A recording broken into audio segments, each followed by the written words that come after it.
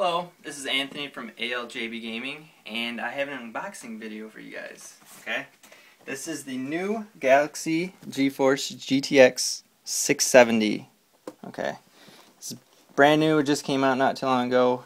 It says 2 gigs of video memory, 3-year extended warranty, factory overclock, and custom cooling, which is just dual fans, DirectX 11, SLI, PhysX, 3D Vision. Okay, some of the requirements. Basically, we're going to need a 6-pin connector and an 8-pin connector. Also, 550 watt minimum power supply. So make sure your power supply supports it, and you guys should be good. Okay, let's get this open. Oh, this is also a dual slot card. Right there. Let's open it up.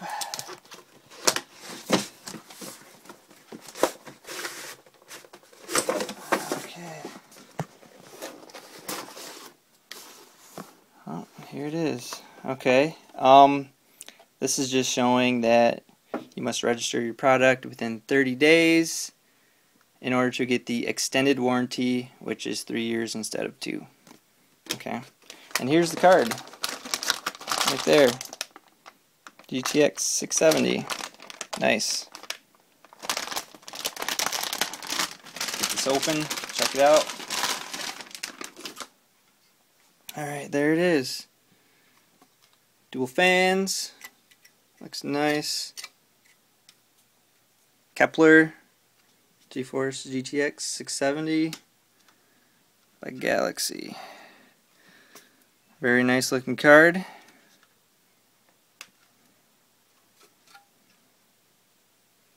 Check it out.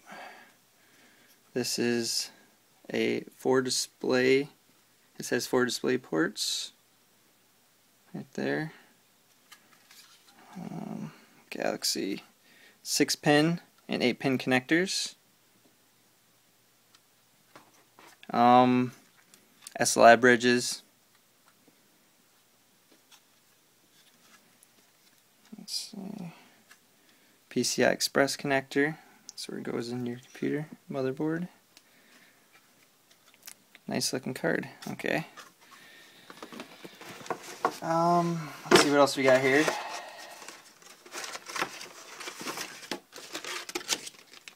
Okay, this is just a 6-pin connector. This is this is a 6-pin connector. This is the 8-pin connector. Okay. This is just the VGA display conversion adapter. And we got a user manual. Got driver installation disk for some software. Quick installation guide. Right there.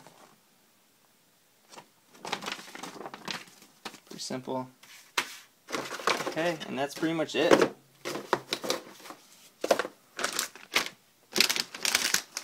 Let's check this out. We're going to compare this to my other cards, which I have 2 MSI GTX 275s, twin frozer. A little bit of an older card. Basically, the size comparison, it's actually like maybe half an inch shorter, not too much. The width, it's about the same. It's pretty close. This part's just a little bit wider. Alright, and we are going to do benchmarking on this. We're going to compare these 2 cards versus just this single card. This is going to be SLI configuration, and we're going to give benchmarks on like The Witcher 2, StarCraft 2, Far Cry 2, Batman Arkham City, stuff like that. Nice cards. Okay. And there's the unboxing video.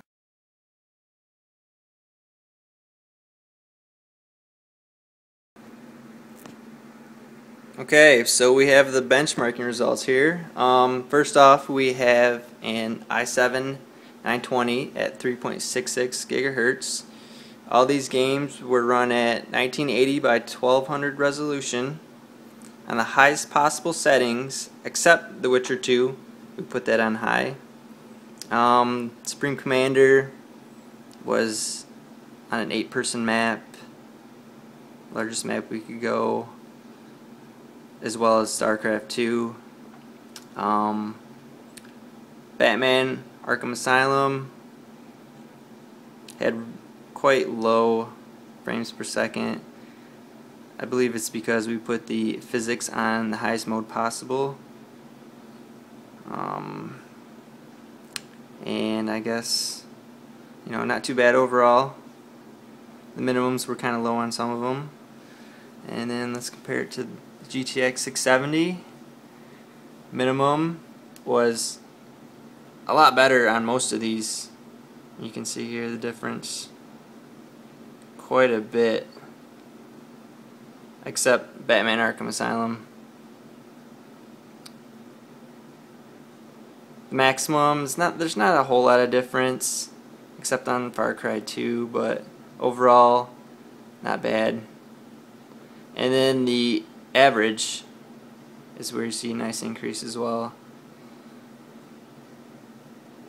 Not bad at all. Quite a bit. About 50 frames per second. That one's about 10, 30. Those are about the same on Arkham Asylum. The Witcher 2, nice little increase, and this was also in the high setting. So there you go. Benchmark results. Pretty impressed. Nice increase. Should add a lot of stability since it's not an SLI. Thanks for watching, guys.